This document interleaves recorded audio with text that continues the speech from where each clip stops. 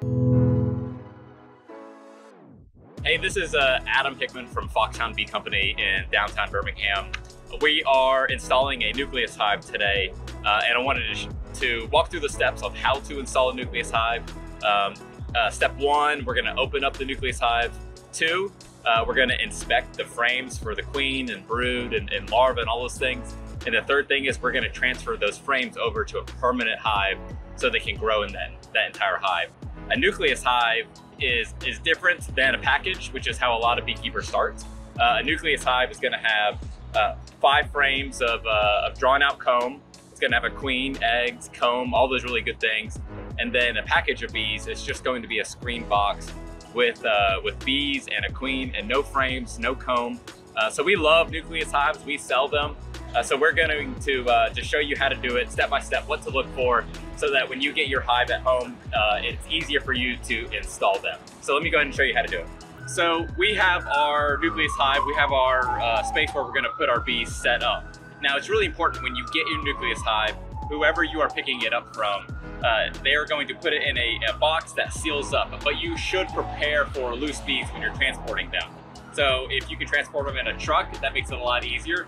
But if you need to transport them in a car or an SUV, you can actually get a mesh bag to go around them, or just ask the beekeeper to really keep the bees off of the outside of the nuke. When you are bringing your bees back to the apiary where you're going to put them, you want to make sure that you are completely set up and have everything that you need to transfer your bees from your Nucleus Hive to your permanent hive. So starting with the hive, you're going to need a bottom board. You're going to need a deep box with frames that match the same size as the frames in the Nucleus Hive. If you're wanting to use all medium boxes for your hive, know that most Nucleus Hives come with deep frames, so you'll probably need at least one deep size box for the frames to go into it. So you need a deep box, the frames to go in it, then you need an inner cover, and you need a telescoping cover. Besides those things, you're going to need to know how to light your smoker. You're going to need a hive tool. You need a feeder. There's a lot of different types, so you can use an entrance feeder or an internal feeder. You need an entrance reducer, and you're going to need your protective gear, whether that's gloves and a suit or gloves and a jacket. You need something to protect yourself while you're installing the bees. So we have our permanent hive set up and ready to go, and then we've got our Nucleus Hive. We have just opened the front, so we've got our smoker going, and because this is a miniature colony with brood and eggs and a queen, they will defend this colony. So that's why I'm suited up and I've got my smoker and my hive tool. So I'm just going to give the front of the colony just a couple puffs, and then I'm going to gently open up the top.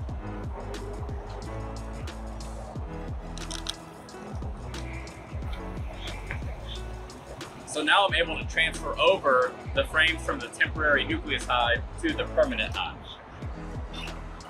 It sounds complicated to a beginner beekeeper, but it's actually really easy to move the frames over. I've got 5 frames here, and I've got a gap here that will take those 5 frames. So in my 10 frame box, all I have is 4 frames, and that gives me ample room to move the frames over one by one. Now, what's important is as you look through these frames, you want to make sure that it's a healthy Nucleus Hive. So that means it's got eggs, larvae, and pupa. The eggs look like grains of rice. The larvae look like little sea-looking grubs down in the bottom of the cells. And the pupa are covered over in a capping. So if it has those 3 things, plus a queen walking around, then that is usually a healthy nuke. So on these frames are going to be a combination of those, plus some honey, and then probably a little bit of pollen as well. So when I move these frames over one by one, I'm going to leave them in the exact same order that they were in the Nucleus Hive. And that helps to keep their colony together. It helps them to keep them warm instead of spreading it out. So carefully with my hive tool, I'm going to loosen up the frames and then lift one out very, very slowly, one at a time. And I'm going to look for all those things that I just mentioned.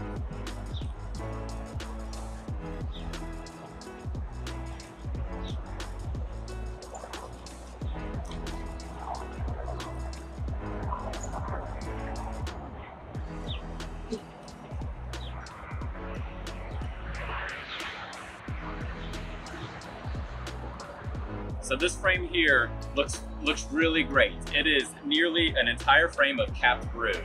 So it has pupa under those cells, And that is what you want. That means that in about a week or so, these bees are going to hatch out and you have a lot more bees. So I'll go ahead and take this, this frame and I'll slide it into the permanent hive.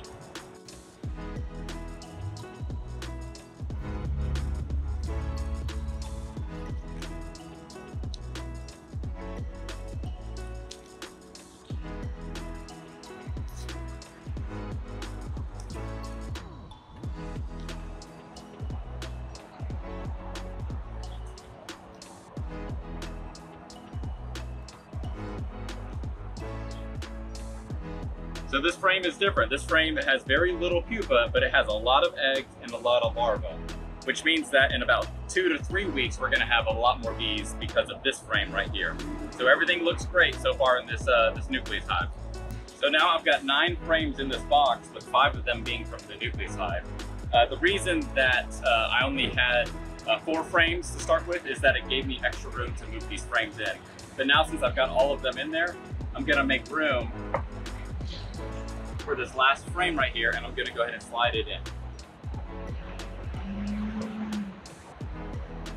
So if you notice, there's a little bit of extra room in these frames, so I'm gonna use my hive tool and I'm gonna push these frames together. I push those frames together so that any excess space is on the outside of those frames. That way, the bees aren't going to build any fur comb between the frames. So this hive is set up, and I'm going to go ahead and put the inner cover and the telescoping cover on it.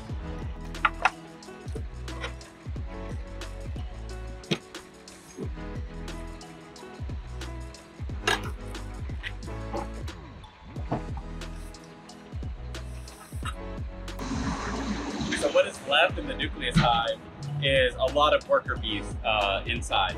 What can happen is I can take these these bees, and I can just dump them inside the hive, or, which is probably what I prefer, or I can actually just kind of let them sit here and they'll migrate over to the other colony.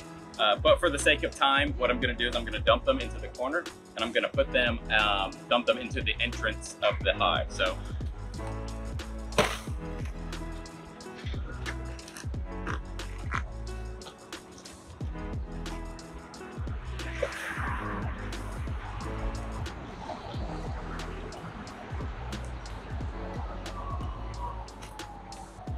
So I'll close that up and those bees will get in there. Now, I looked through every single frame and I did not find the queen. If I would have taken a little bit more time, I would have found her. But I know that she's in there because I saw very, very young eggs that look like grains of rice. So it's nice to find the queen, but if you can find proof of the queen in eggs that are 1, 2, 3, 4 days old, then you know that you have the queen. What is next is going to be adding another box when it's time. So the rule of thumb is that you would add a second box when the previously added box is about 70% or 80% full of drawn comb with eggs, larvae, honey, or pollen inside of those. So this Nucleus Hive probably has about 2 weeks before I add another box. But until then, I'm going to continue feeding them with sugar water. So the last thing to do with this Nucleus Hive is to fill up my sugar water feeder and then put it into the front. So I've got a bucket here of 1-to-1 syrup, which is the thin syrup. It's just a mixture of sugar water, or I'm sorry, it's a mixture of sugar and water dissolved together, and that's what the bees are going to need. When you're feeding your Nucleus Hive, even if everything is blooming, it's important to give them plenty of sugar water so that they can build comb, so that they can raise bees, and sugar water just makes that process a lot easier, even if everything is blooming in the environment. So when you're feeding them, don't think about feeding them in cups, think about feeding a brand new Nucleus Hive in actually gallons of syrup. So I'm gonna go ahead and fill this up and then we're gonna slide it in.